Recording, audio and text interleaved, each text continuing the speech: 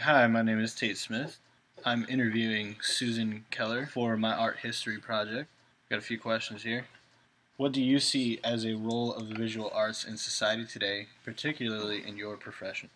I think as we become a more global society, we rely a lot more on visual imagery because it transcends the boundaries that exist due to language and cultural differences. So I think that's an important thing. But as the entertainment industry as a whole, and the concert industry in particular, rely a lot more on visual effects now than we have in the past. We used to be limited to lighting and scenic elements to enhance the performance, but with the advent of LED and media server technology, we can now incorporate video and graphic images into everything we do.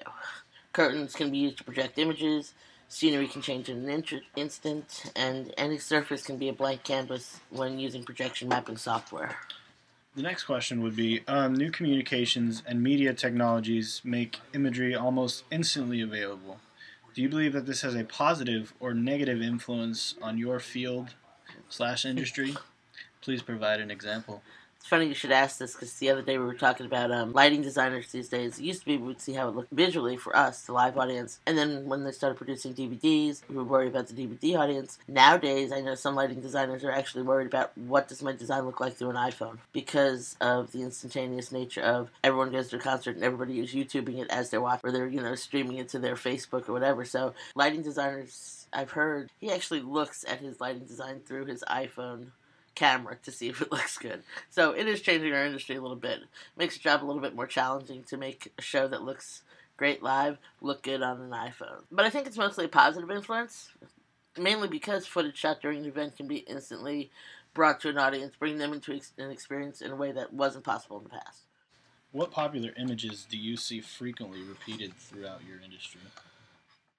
I can't think of any. That's not something. I don't think there's a lot of popular images that we use over and over again because in our industry, creativity, you tend to not want to do what everyone else is doing.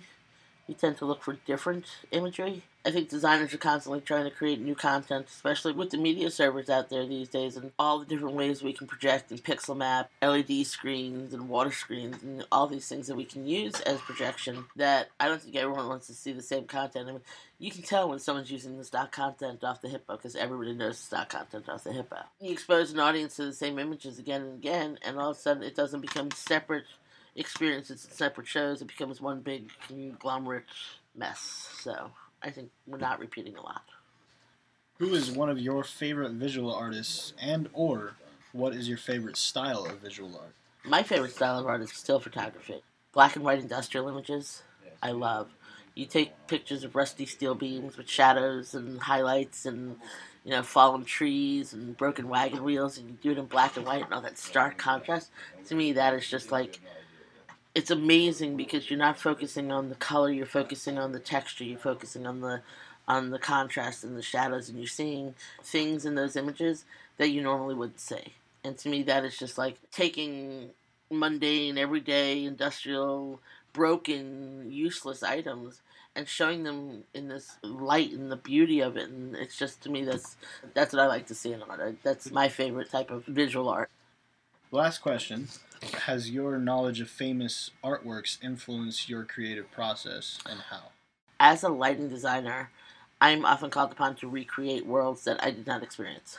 So I have to be able to find imagery that I can show to a director or an artist and say, this is the feeling I'm going for. This is the quality of light I'm going to put up on that stage. And there are artists out there that have a real knowledge of light and really give me an inspiration on creating a certain look because they're taking a different medium to artificially create a realistic source. I paint with light, really, so it's not that much different. And I would say some of my favorite artists, Michelangelo Caravaggio, for when the period in which he was painting, that his artwork is photorealistic. It's amazing how great his use of light is.